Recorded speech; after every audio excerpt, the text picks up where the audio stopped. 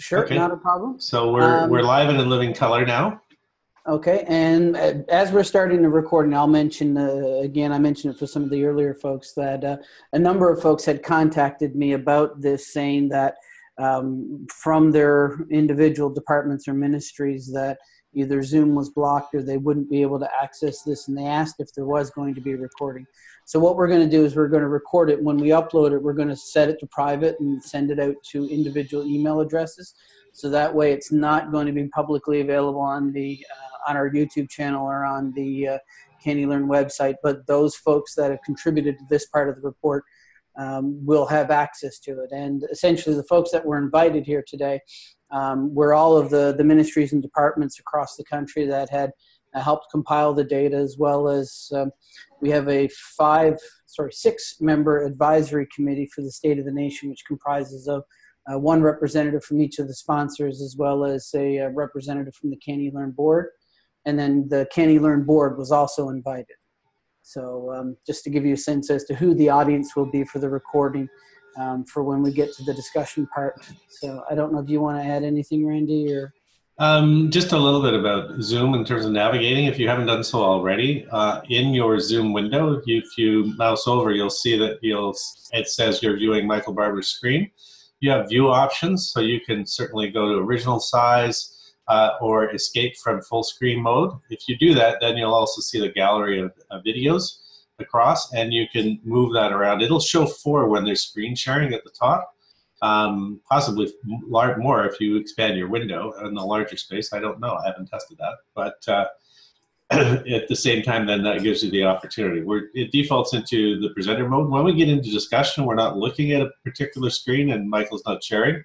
I would encourage you to look at gallery view, and that way we all see each other for that level of discussion. Other than that, there's the text chat, which we'll make some comments in. Steve, if you're on mobile, you'll just see that pop by in front of your screen. You'll have to actually move to the text chat window away from what you're seeing in order to do that on mobile. But others, if you want to, you can take your text chat and move that out as a separate window and rearrange that as part of on your desktop as well if you choose to. So, any questions about Zoom? All right, so we're good to go. Yep. So looking across the top, it's probably quicker this way. We've got Sarah Hainsworth from the department in Nova Scotia. We've got Margot, and I'm going to mispronounce your surname, Margot, so I'm not going to attempt it. From the eLearning Ontario crowd, and I just noticed she's unmuted herself, so if she wants to give me her proper pronunciation. It's Palmater. Palmater. Okay, Yep. See, I would have put in something else in between the L and the M, unfortunately. Then we've got Paul Lachance, who is one of our CANeLearn board members. And then we've got Steve Baker, who is one of our advisory board members and one of the sponsors of the report from Virtual Learning, Virtual High School Ontario. Sorry. Paul, you wanted to say hello? Yes. Hi everyone. Paul Lachance. I'm with the CAVELFO. It's the consortium created by the 12 French language school boards in Ontario to offer e-learning to their students. All right. So basically, I'm just going to give sort of a high-level perspective of what we've got in the report this year, focusing mainly upon things that are either have changed or are new to us. And the new to us part, there's a few things in there around that, largely in part because we used an expanded survey this year. But as I'm at the top, we had a lot of in-kind contributions to different parts of the projects throughout the year. And one of which is you'll see the 10th anniversary logo that we've got there, which Sarah's team, actually, the learning team in Nova Scotia, were kind enough to put together for us. So but obviously, we're going to need another logo next year because it won't be the 10th anniversary next year. So that'll be something else we'll go looking for. As I mentioned, we have at least one of our sponsors on, well, 2, I guess, if you count the folks from CANeLearn. This has been done over the last 3 years, or 4 now, Randy, as a partnership with CANeLearn. And then over the last 3 years, the Manitoba First Nations Education Resource Center have been the ones that have published the report. And then the 4 groups you see there at the bottom, Virtual High School, CFED, Learn, and the ADLC, have all provided either financial or in-kind sponsorships that allow us to do a lot of the research and allow us to go out and publicize the report from year to year. Oftentimes, actually, because we're able to get out and publicize the report, that helps us actually create the report due to the fact that we're making a lot of new contacts out there. So I should open my chat window. And so just to give you a sense, and I think most of you are familiar with the reports, so you get a sense of the methodology, but this is the 10th year. We rely primarily, in most cases, upon things we get from the ministry that we supplement with information that we get from key stakeholders, any documents that are available to us. What we try to do here is try to indicate where the majority of the information for an individual profile came from. So it's not that, as an example, if you look at Nova Scotia, Sarah, you see MOE.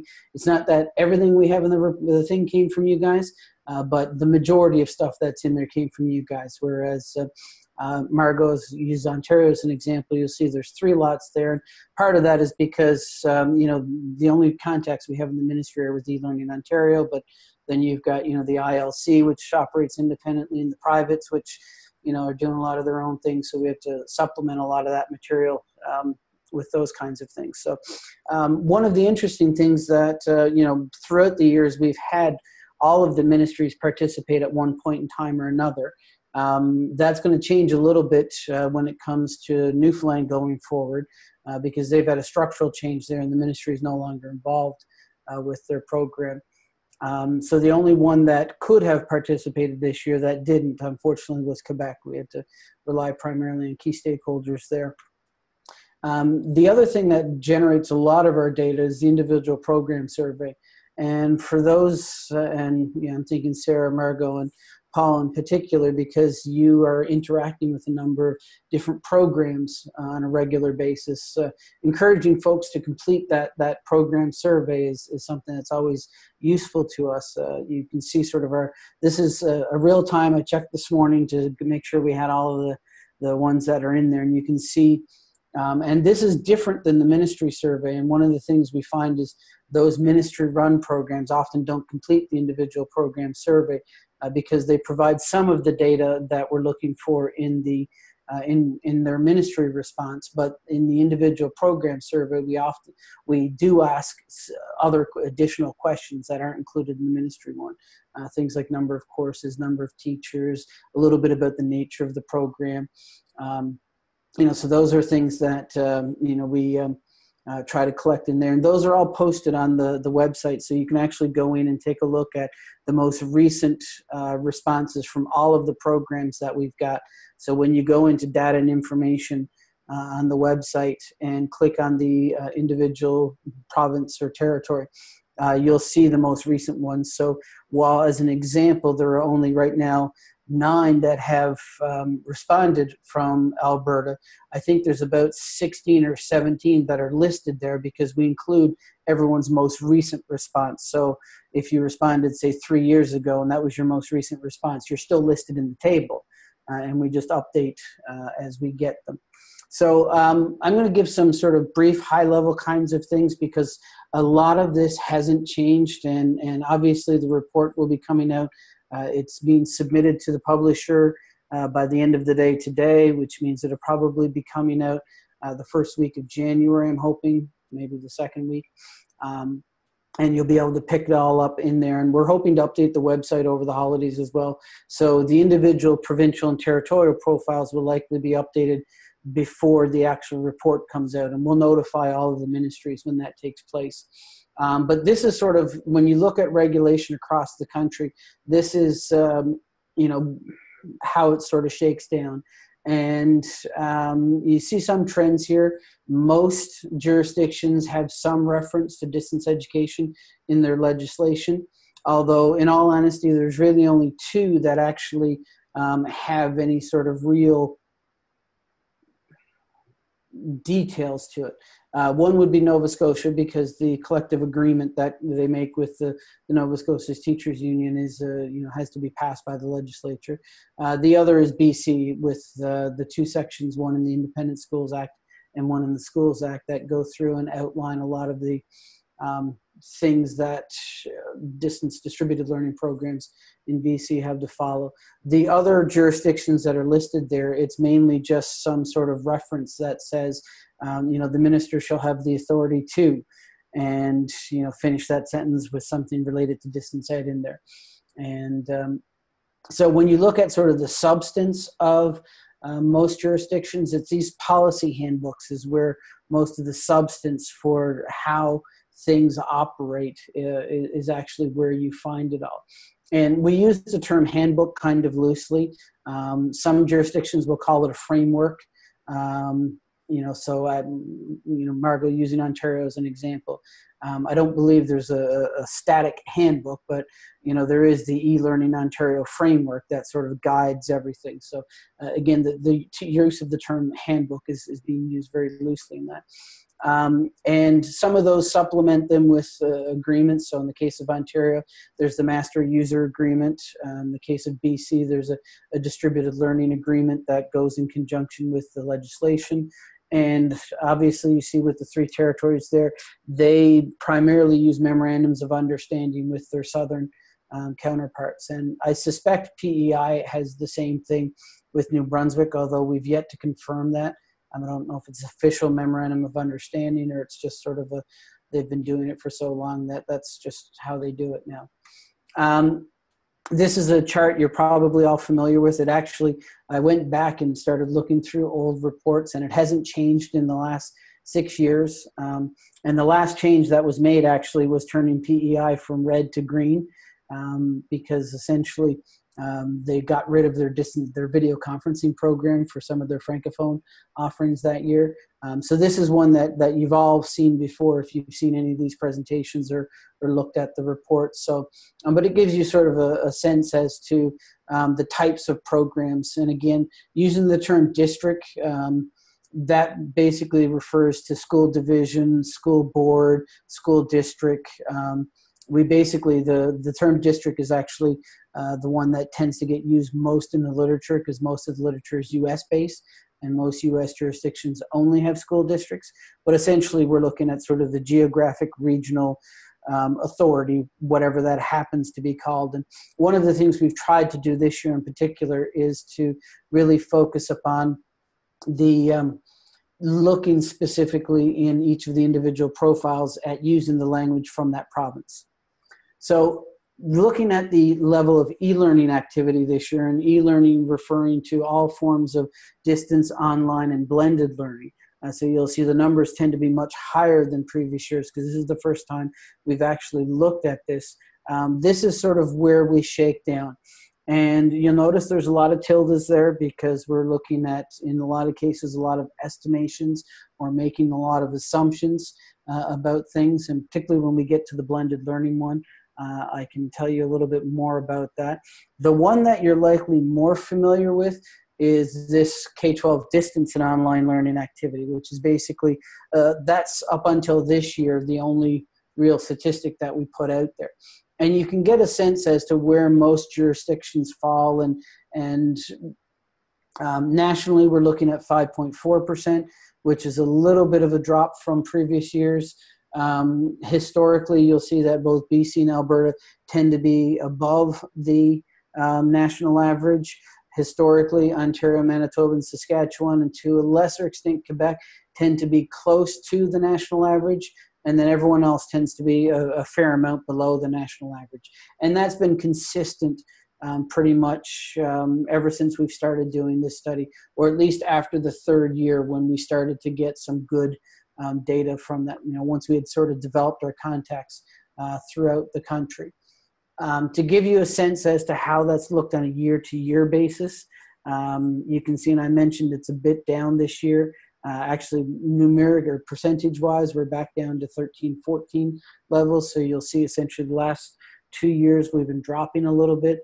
Part of that, I would suggest, is we're actually getting better data. There are some jurisdictions that hadn't participated for a couple of years, and I think the numbers might not, the extrapolations we were making might not have been completely accurate. In some cases, the ministries themselves, as we've been doing this for a while, have just gotten better internal mechanisms for collecting data.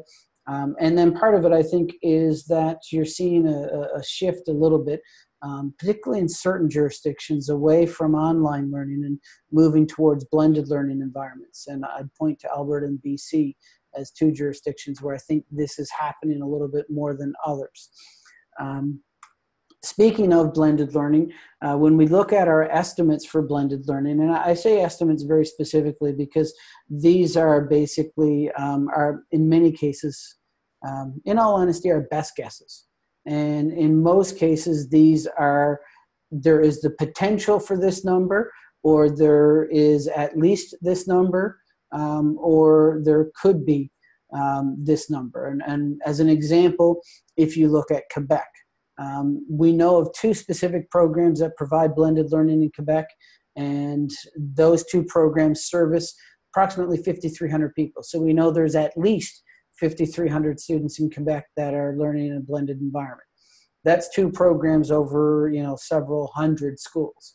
At the same token, in the case of Nova Scotia,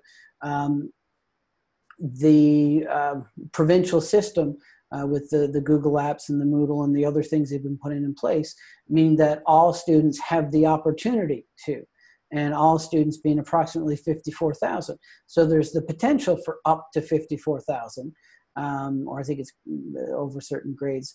And, but that's not guaranteeing that there's 54,000.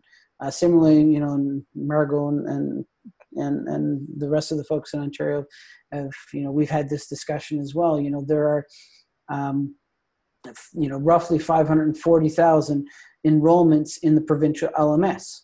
An enrollment in the provincial LMS doesn't necessarily mean that the students are learning in a blended fashion in their classroom.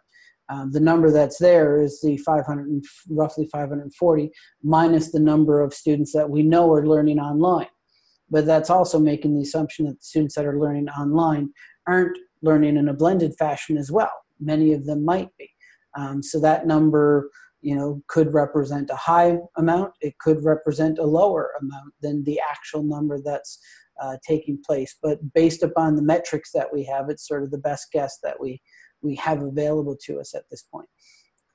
Since we've started trying to track the numbers for blended learning, these are sort of what we're looking at now. So you can get a sense as to, the approximate numbers that we've been playing with over the years. And I'm looking actually at the Nova Scotia one for 15-16, and I think I might have hit copy and paste in the wrong column, because I think you guys have been roughly 54 all the way across, if I remember correctly. So I'll have to make sure that that's not something I duplicated in the report before I send it off. But you can see here, and I'll point out, all of these asterisks here on the bottom. Many of these things are based upon estimates from the number of enrollments in the provincial learning management system. Some of it is data provided the ministry, and that data oftentimes, if you look at the New Brunswick examples, it's data provided by the ministry, but it's based upon enrollments in the provincial LMS that aren't distance ed enrollments.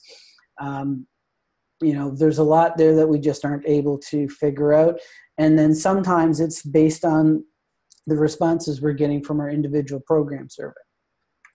So just quickly to go across the country, and I won't spend much time in each of the provinces because I do want to get to, a chance for you guys to sort of ask questions about new things we found. So I'll just focus upon things that have changed, and I won't really focus upon the programs and activity there. I just put it there so you can see it as we go across.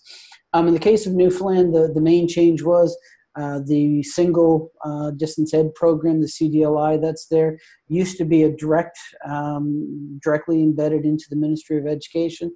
As part of the budget in 2017 in April, it was moved to the English language school district that's in the province, much to the surprise of most of the people involved, including the English language school district, it seems. So that was, I think it's going to be a big change going forward. It hasn't been a change that much last year or this year because the school district is still trying to figure out exactly what this entity is, how it operates, and that kind of thing. But come the 12th edition of the report, so when we put out the 19 report, I suspect we'll start to see some changes there. The only change in Nova Scotia was over the past year, they've renewed the collective agreement that they have with the NSTU, and all of the distance learning provisions that were in there remained, and as best I can tell, haven't changed any as I looked through them.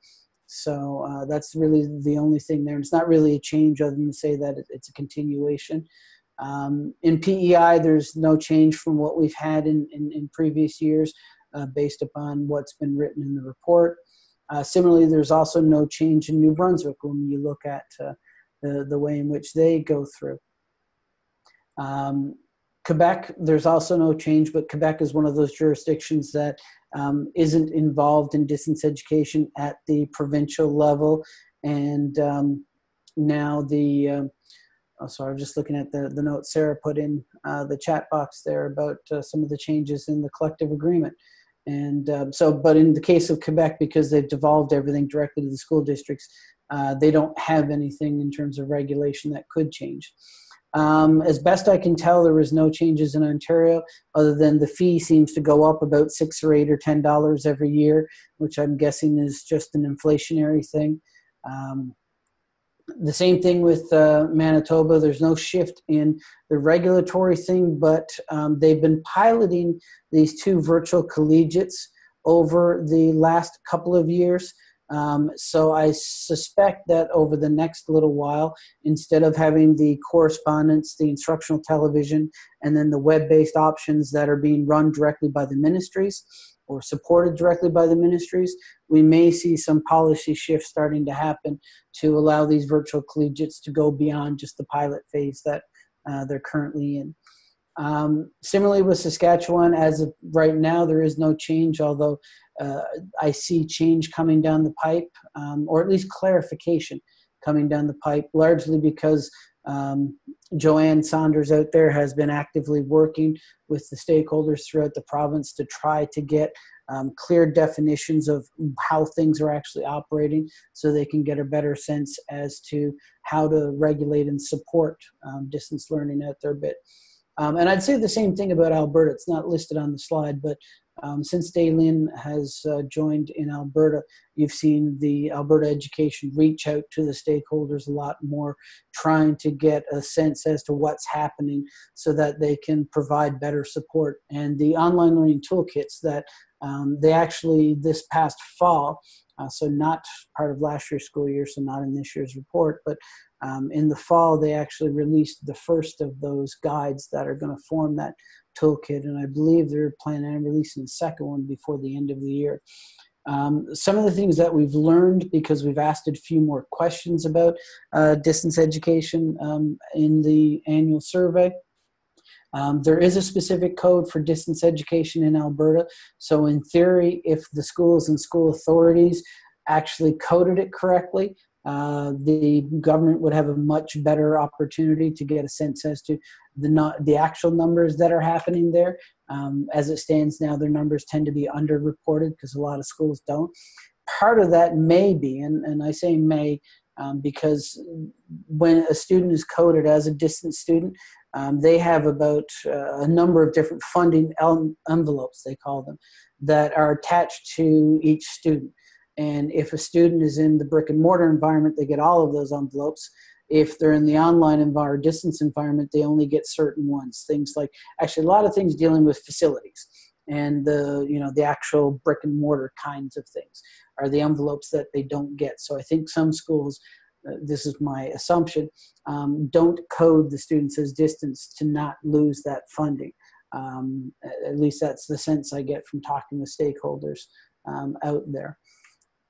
In BC, there's no change from previous years, but one of the things that is new in terms of reporting in the actual report is, and we've known this for a couple of years, but we haven't had the exact figures, but you can see that funding for brick and mortar students are different than funding for distributed learning students. Distributed learning students are funded at a lower rate, and you can see sort of the full FTEs there as well as the per course cost. And this might be one of the reasons why we're seeing a drop in the number of online students, distance students in British Columbia, because I think a number of the programs are starting to shift more to blended learning environments so that they can keep the extra, last year, almost $1,200 if you look at the full FTE.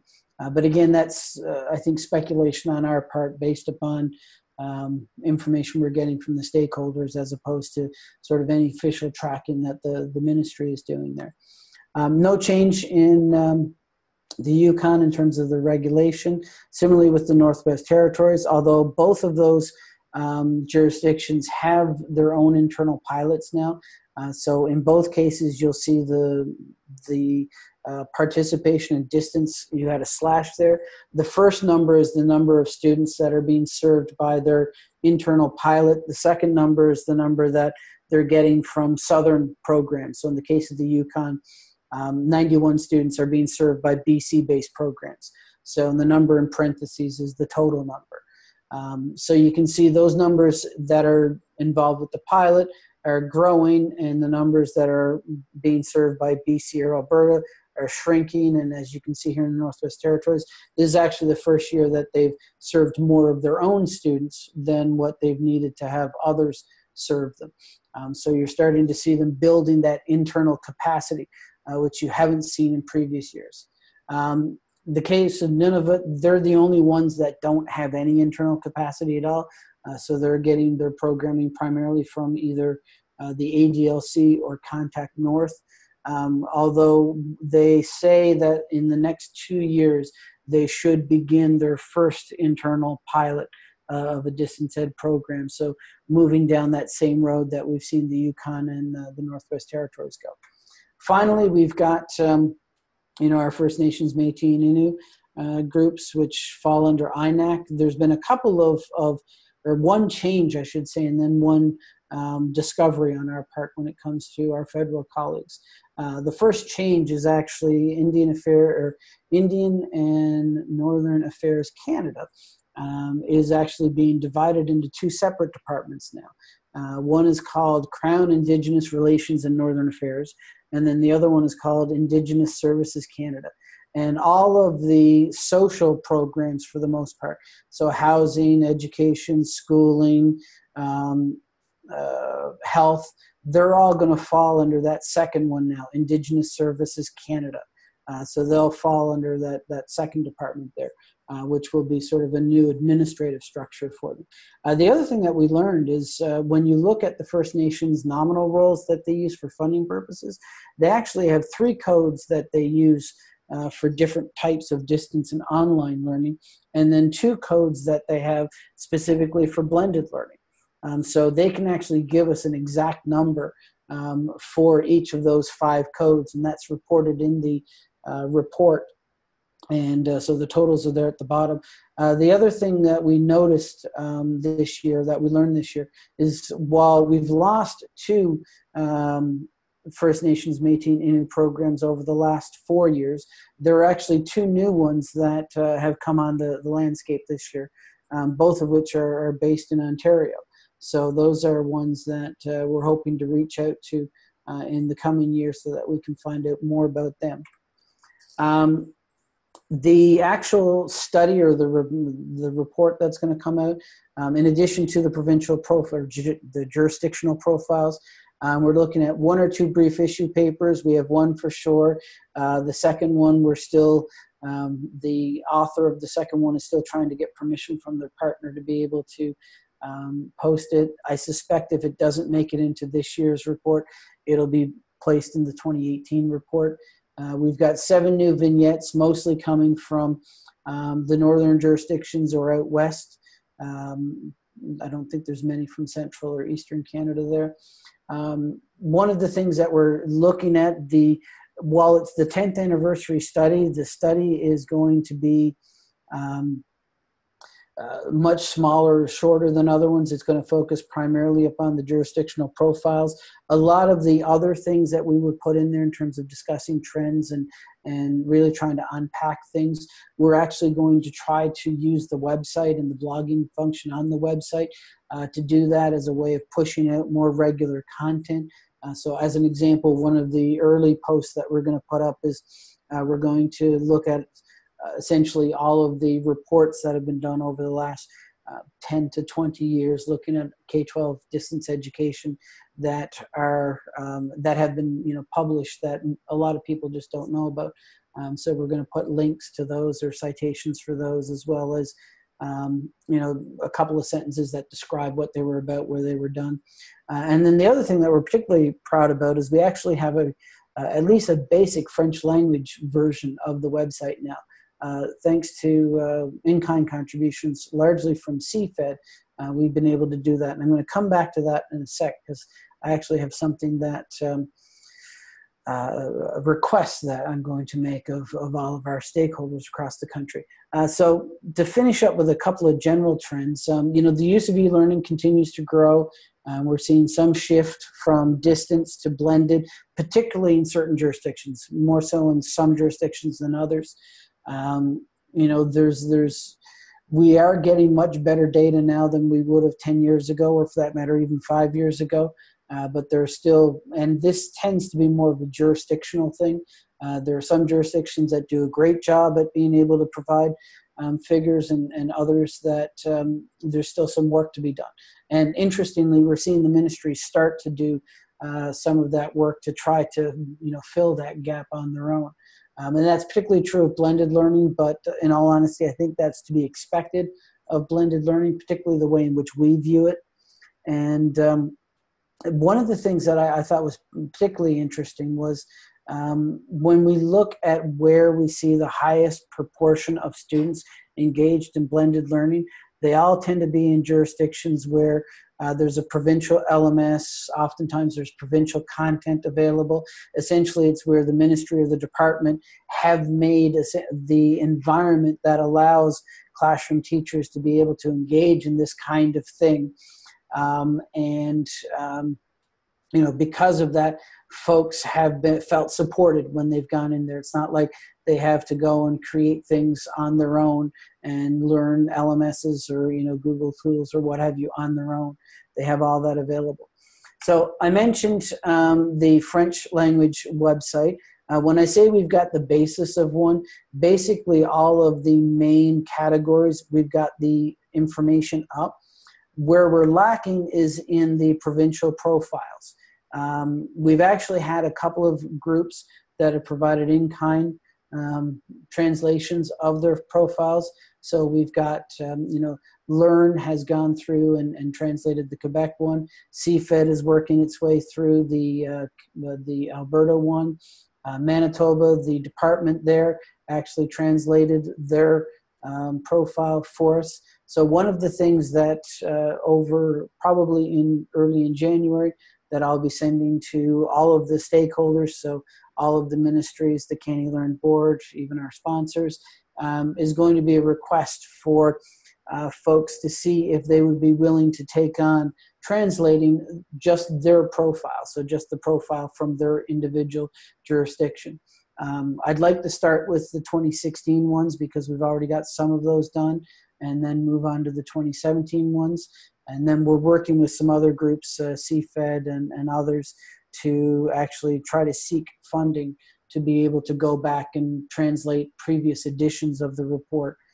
But since we've started now, we're hoping that essentially last year and this year, we might get translated by folks across the community on an in-kind basis. So as Randy posted the link in there, but all of this will be available likely before the print version is available up on our website, which is K12sotn.ca, or State of the Nation. And We've got about 20 minutes or so. I told Randy I'd aim for 30. I was actually 34 minutes, Randy. But we've got about 20 minutes because I wasn't sure how many people were going to be here and how many questions or what kind of discussion folks would have. But I wanted to open it up to folks, and I think Randy's going to try to moderate this a bit. Sure. I'm curious about your commentary around the blended learning that's now part of the report. How does that match to your thoughts, your perceptions, your understandings of what might be going on in your own jurisdiction? You want to put that blended learning slide back up? Yes. Like, yeah. Let me go back and get it here. What I found interesting in reading through was the whole e-learning activity. So my perception was sort of like BC and Alberta had a lot of activity.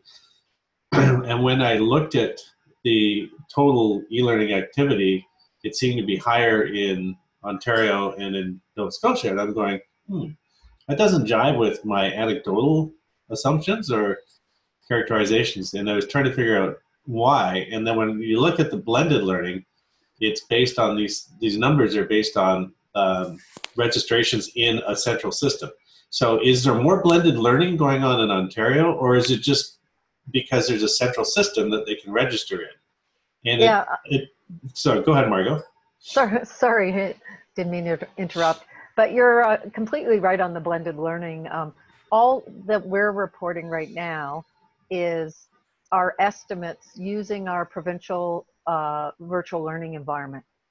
We know that there's lots of blended learning going on out there using Google tools, using different platforms, and using other digital resources, but those numbers we don't have right now. So we suspect that this number is actually much higher.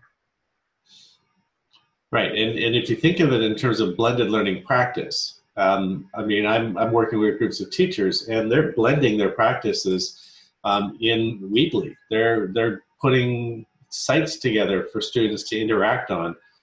They're expecting them to do that. They're following BYOD approaches and all sorts of things. So it's really hard to get a metric on that, right? That's right. Yeah, for sure.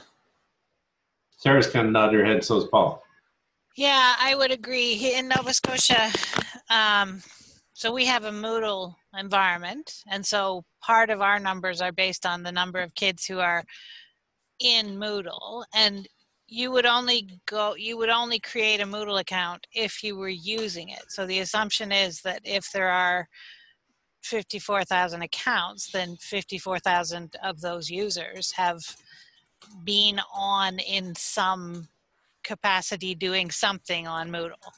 We also have a Google G Suite instance that's provincial, and so kids create accounts in that system. So the assumption is that if they've created an account, they're doing something in Google. So our numbers are high, but we don't track the level of activity. We only track the number of accounts. Accounts, yeah. Yeah. Yeah. I think, Randy, one of the other issues maybe, and we didn't state it specifically in this year's report, so it's not in front and center in your mind, but in previous reports, at least 3 years ago anyway, I made the argument that across Canada, we tend to think of blended learning more on a continuum of technology integration, as opposed to what we see in the US. And it's starting to creep more and more into Canada now, but this idea of there's classroom learning, there's online learning, and then there's blended learning, and it's something that's different than classroom learning.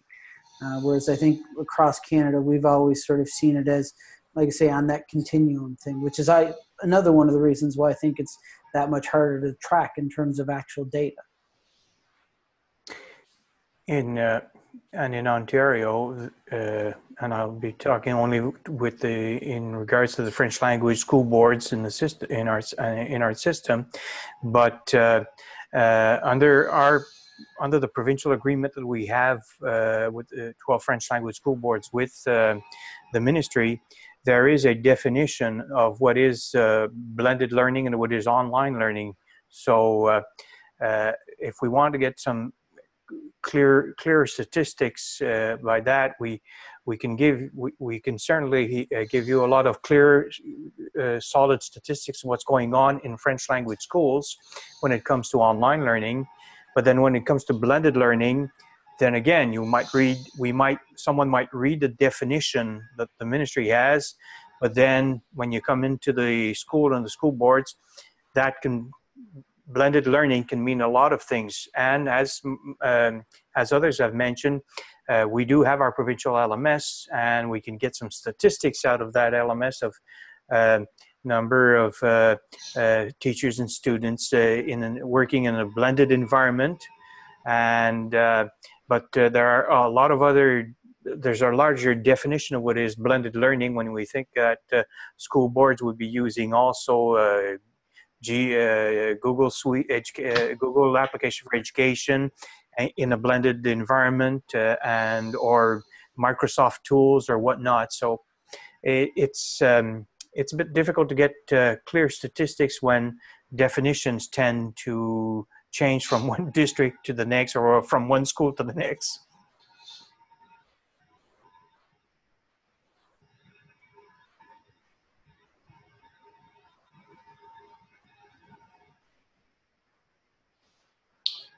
Excellent. Yeah. So I think this is the reason why I wanted to chat a little bit about this, is because it's such an important yet emerging practice that is really permeating across curriculums, but within school districts, schools, but also within ministry directions in terms of what's happening across here, and how to quantify it might be problematic.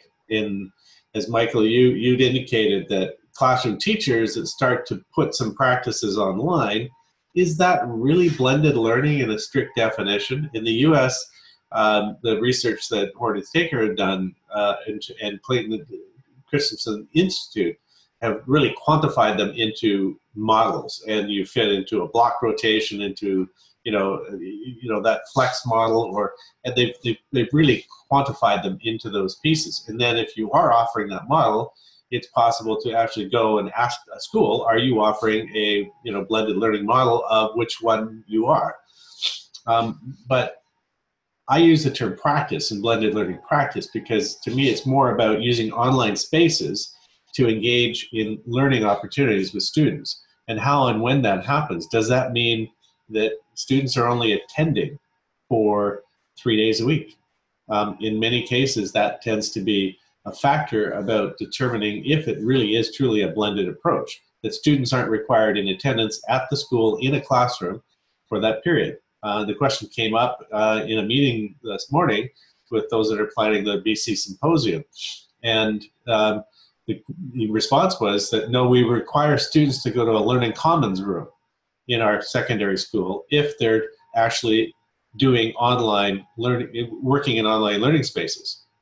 So is that more a measure about how we determine if that's a blended learning program? I'm curious. Sorry if I'm stealing your discussion time, Michael, but it's one that's I'm puzzling over quite a bit. No, I was open to however folks wanted to take this.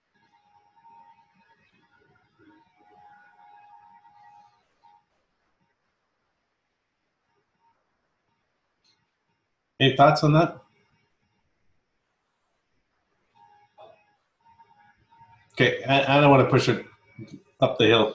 I'll come back at you probably independently in different ways on that particular notion.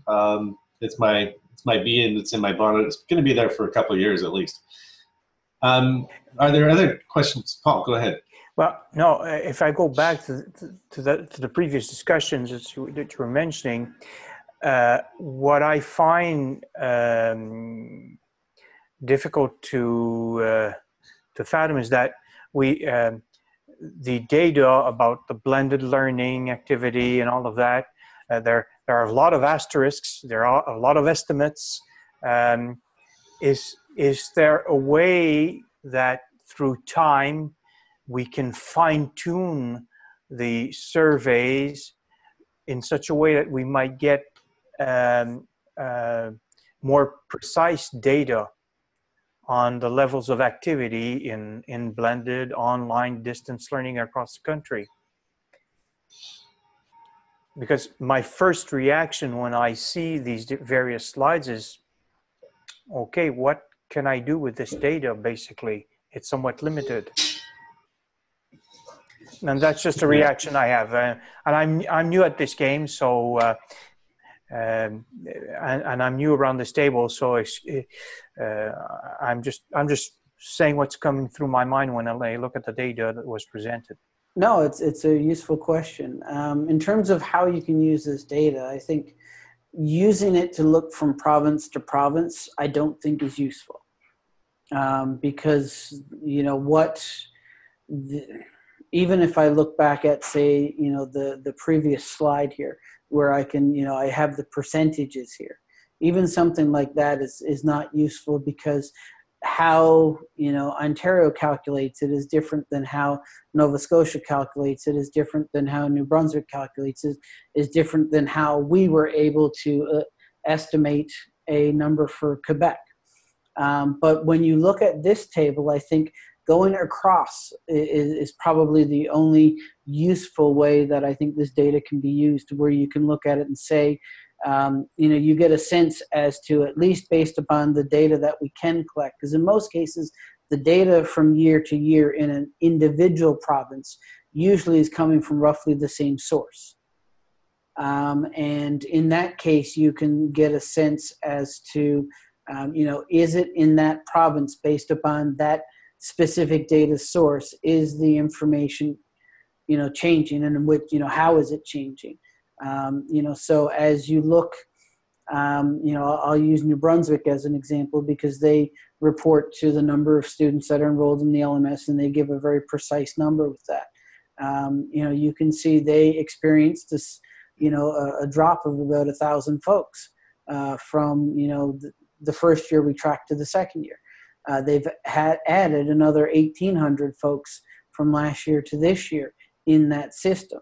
You know, in the case of Ontario, the first thing you note is these two numbers are the same, and that's because I didn't have a number from last year. So but if you look at over the last 2 years period, so from 2014-15 up to 2016-17, the number of unique enrollments in the LMS has doubled. And if you factor in the distance ed students there, it's more than doubled. Now, what does that tell you about activity? We don't know, but at least we can say that more students are in the system and have the ability to potentially do this. Almost twice as many students. Does that mean there's twice as much blended learning going on? Maybe, maybe not, but at least we see a specific sort of trend that we can point to. And in the case of Ontario, I think a very significant upward trend. In terms of the data, you know, and our ability to collect it in the future, I think one of the biggest difficulties that we have is that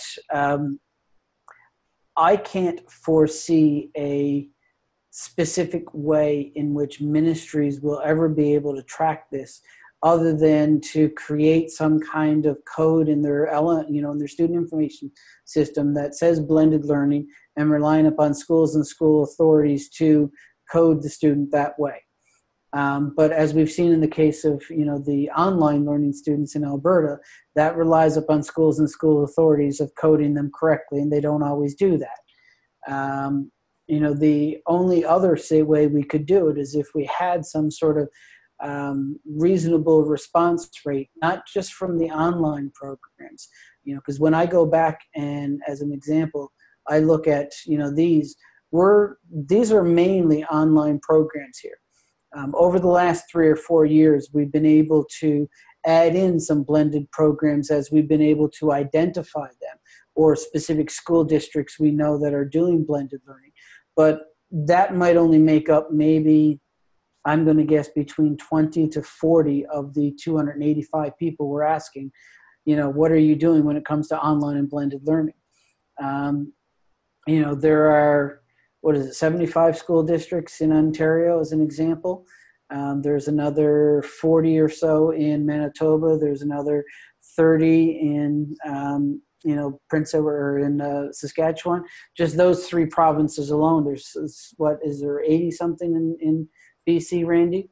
Those 4 provinces alone, just if we were asked the school districts, would equal up more than 285 folks. So, unless we had the ability to survey each of the schools and got, a 60 or 70% response rate there, where we could, extrapolate the 30 or 40% that we were missing.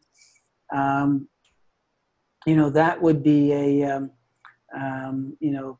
we might be able to do it there, but I don't think that's going to be the case. Our best bet would be if the ministries had something in their student information system that was called blended learning that schools could use, and that, they encouraged schools to use it. But even then, I don't think we'd get an accurate number. Yeah, it depends on how they count, et cetera. But it's curious, Paula, one of the questions that you had in terms of the definition, I know that that's something that Daleen Lauman in Alberta Ed is pursuing, to try to build a consistent, definition and understanding of what blended learning is for that particular province in their practices. Saskatchewan is going down that same road as well. Right. Sorry, thanks. And I just want to add on I was going to say that about the definition until we have a definition. And as you pointed out, in Ontario, we have the 60 English language school boards plus 12 French language school boards. So it's very difficult to get, the responses and the data roll up. But the whole key, I think, is that coding. So in Ontario, they're reporting to ONSIS e-learning credits versus non-e-learning credits. Again, it's in the coding, whether they're actually reporting that. And in our virtual learning environment, we actually encourage our school boards to code blended learning courses versus e-learning courses. Is this consistently done? No, it's not right now, but we hope that it'll be, we'll have a better practice moving forward, so our data will be, reflect really what's going on. Yeah, I think this is just going to be it'll get better over time kind of situation, although I don't think we'll ever get to the point where we can have the same kind of precision that we do with online or distance. But having said that, I mean, some jurisdictions, Saskatchewan and Alberta are 2 as good examples. We don't have a lot of precision with even the online and distance levels of participation there. We have some work to do on the data. I don't deny that, but I also don't necessarily think that's a bad thing either. As Randy mentioned, I think being able to show places where it's being done and being able to show different models, being able to say something like jurisdictions that have a centralized LMS that provide content to the teachers, and in the case of Ontario, because they're the only ones that do it, actually have support personnel at the school board office that is there to help teachers that want to do distance and online learning. Those kinds of things, that's a model. And we can describe that kind of thing in the report, that, it doesn't come through on a table like this, but in the jurisdictional profile, you get a sense as to, particularly this year, because we're actually, the report is going to change a little bit in terms of its, and the ministry folks have seen the draft of this. Instead of just having K-12 e-learning activity and then governance and regulation, it'll start with governance and regulation, and then there's a section specifically upon online and distance activity, and then a third section on blended learning activity, where it gives us a chance to describe some of these contexts, if you will, so that people can get a sense as to, looking and seeing, this province is doing a lot of it, and here's how it happens. In the case of Quebec, for that matter, we don't know a lot of folks that are doing it, but of the folks that are doing it, this is how we believe it's happening, or this is how it is happening in those programs. So I'm noticing we're at the bottom of the hour. So unless anyone had a sort of a burning question that they wanted to end on, basically, and I don't mind sticking around for a little bit to talk with folks if they do have specific questions afterwards, but I did want to be cognizant of your time. So if you do have things that you have to get to now, but you have questions, feel free to email us. And thank you for showing up. And it'll probably be early next week when we get around to sending out the slides and the recording so that we can go through and make sure we get everything coded correctly in YouTube so that it is truly a private video. I don't know if you have anything else, Randy? Do we have a timeline in terms of when the actual report will be published? It goes to the publisher basically by the end of the day today.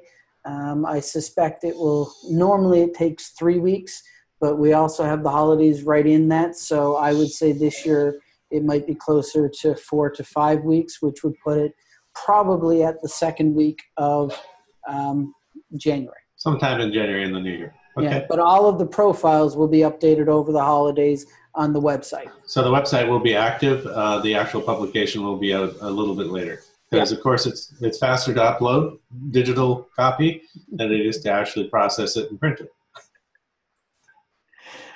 All right. So thank you, everyone. And like I say, I can hang out here for if folks have questions. Otherwise, enjoy your weekends. Thanks, all.